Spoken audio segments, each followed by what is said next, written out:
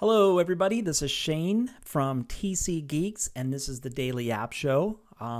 You can see this snazzy desktop here. It's very clear that this is the Daily App Show, and boy, that's bright. It's very orange. Probably makes me look like a pumpkin. But so this is exciting because today's Friday, and I'm back again with a Daily App Show, and I have dug around and scoured around, and instead of 2 apps today, I've got 3. So that's pretty cool. These are some really useful apps. One of them you may have seen before, but the others you might not have known about. And one of them actually comes because I get a lot of questions about this.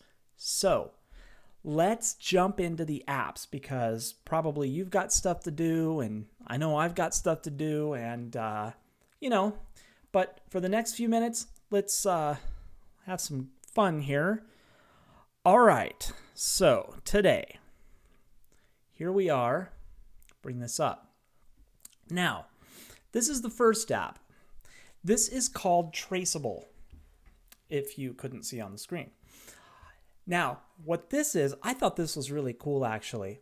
Why hasn't anybody thought of this yet? So basically, the idea is, with this app, is you use the iPad like tracing a table for tracing, and what it is you can trace things on it, and it's backlit, and it has a little area. It's kind of hard to explain. Has a little area where you actually put something down and then you trace on it. And the best way I can actually show this, and so you can kind of get the full gist of it, is here to click up over on the App Store, where they actually have some really neat little, as you can see, let me scroll up there and get it in the window. Now, you can see some screenshots here of it on the iPad. It's a pretty simple app for $1.99. But if you look what people are saying about it, it does exactly what it says. It allows you to trace. Now let me scroll over here and see, you can see here where you can get the different shapes and the grids, just like a piece of tracing paper. So really cool idea, actually. And for $1.99, if you like to trace, if you like to explore that, this is perfect. So there you go. Somebody drew a shape that looks like an ear, a really big ear. So anyway, that's Traceable. It's in the utilities, and again, I will put a link to it for you to explore. It's pretty interesting for those that like to be artistic.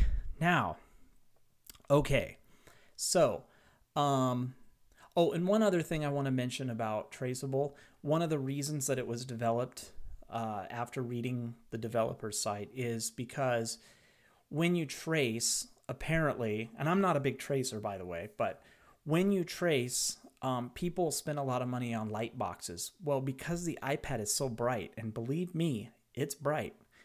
Go into a dark room sometime, by the way, and take your brightness setting and turn it all the way on. It will light that whole room up like it's daylight. So it makes a good light box.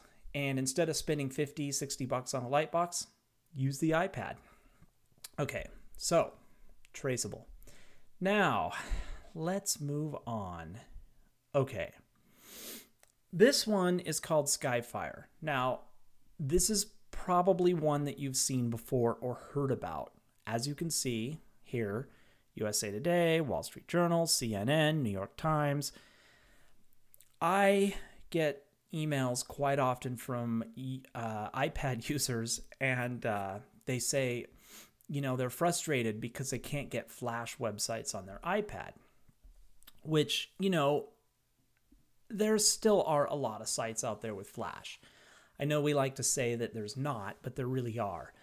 And if you are reading a blog or reading a site that happens to have a video in Flash, it can be kind of frustrating when you can't just watch it.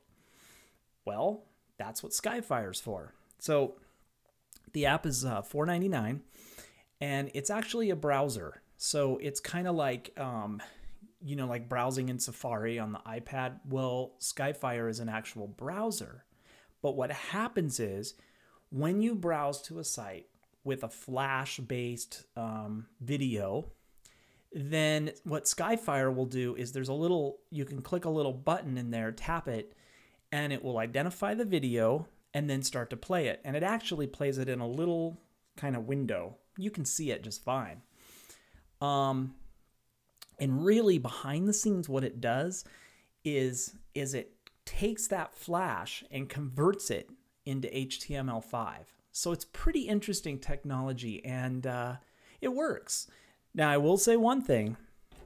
It does not necessarily work for Flash games. So if you were thinking that this would be something that you could get to play Flash games, I'd be a little careful with that.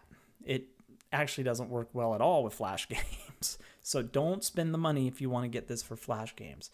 But simply for Flash websites works perfect. Used it many times. I have it on my iPad and it works great. So that is Skyfire. Okay. Now, here's an interesting app.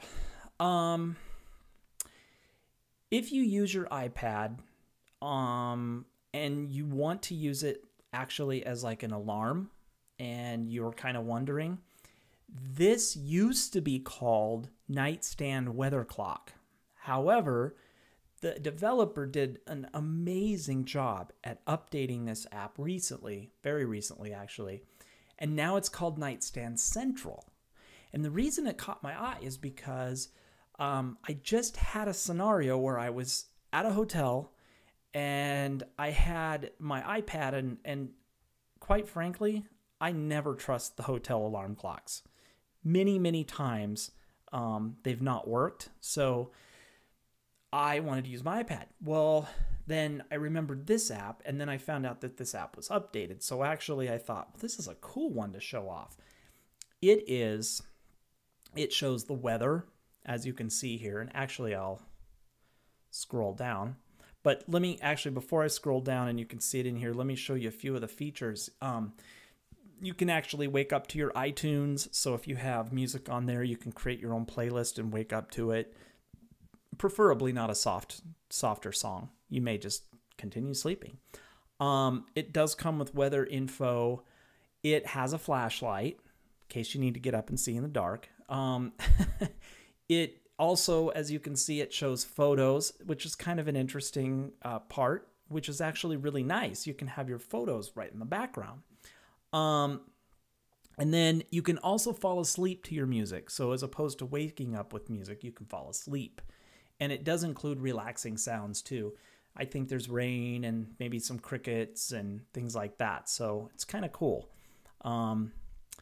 Now, it is fully supported on iOS 4 for multitasking. So with the older generation of iOS, when you got an alarm app and turned it off, it would never go off. Novel idea. So this doesn't do that. This actually works.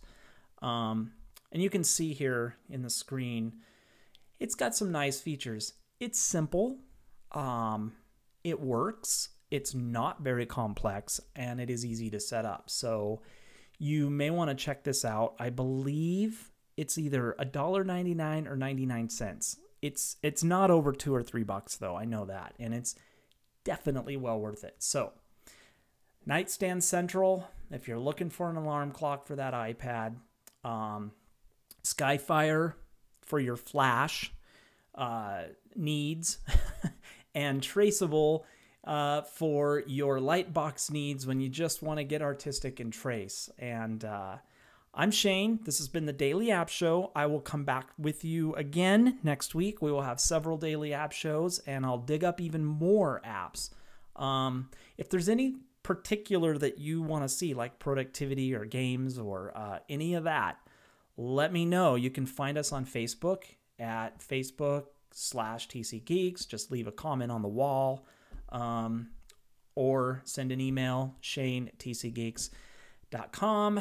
And yeah, this has been your Daily App Show for Friday, and I'm Shane from TC Geeks.